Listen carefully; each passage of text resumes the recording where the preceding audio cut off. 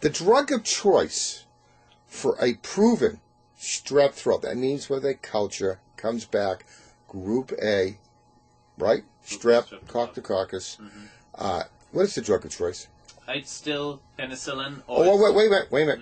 You said penicillin. Or its first cousins.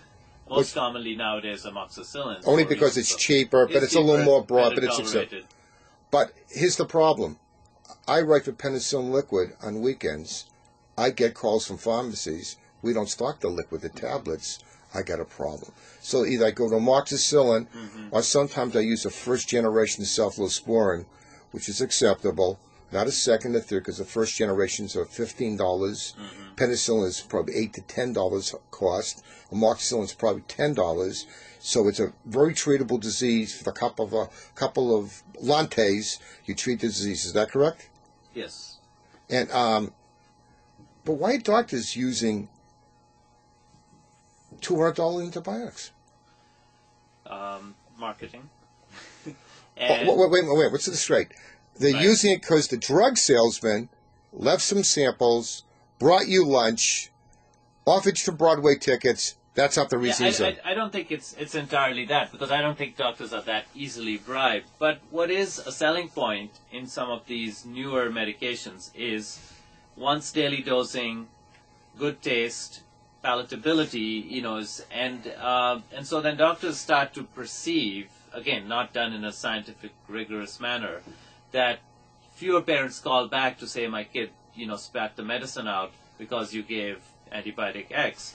And then it kind of gains a popularity, a life of its own. And so then we see this phenomenon for a few years. One of is typically the cephalosporins is the kind of ruling antibiotic, and everybody thinks that's the best one to use because it's best tolerated by children.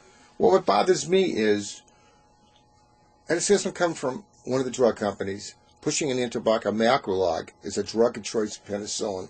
I said, where's your study? There's no place that says it is.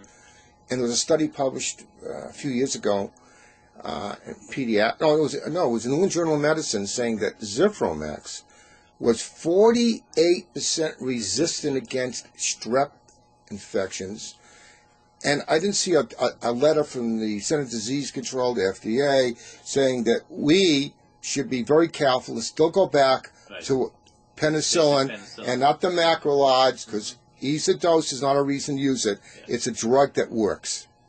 And yet, it took a life of its own, as you know. I never wrote for Zithromax because I couldn't find a reason for it. Maybe there is some, but not for penicillin, and not for a strep throat that penicillin treats. Is that correct?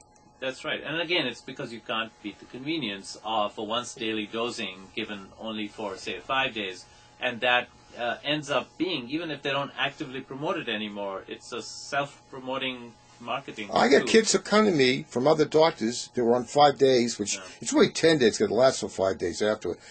And I did a throat culture. Kid's still sick. It's still positive. On the 5th day, almost anything is going to be negative. It was still positive.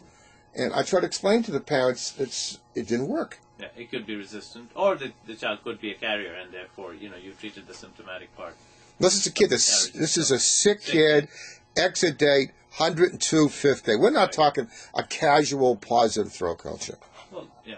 So there is concern that you should still go back the cheapest, most effective, and safest drug that's been around with a good track record before you have some of the new stuff. And one to which this group A strep has never developed resistance yet.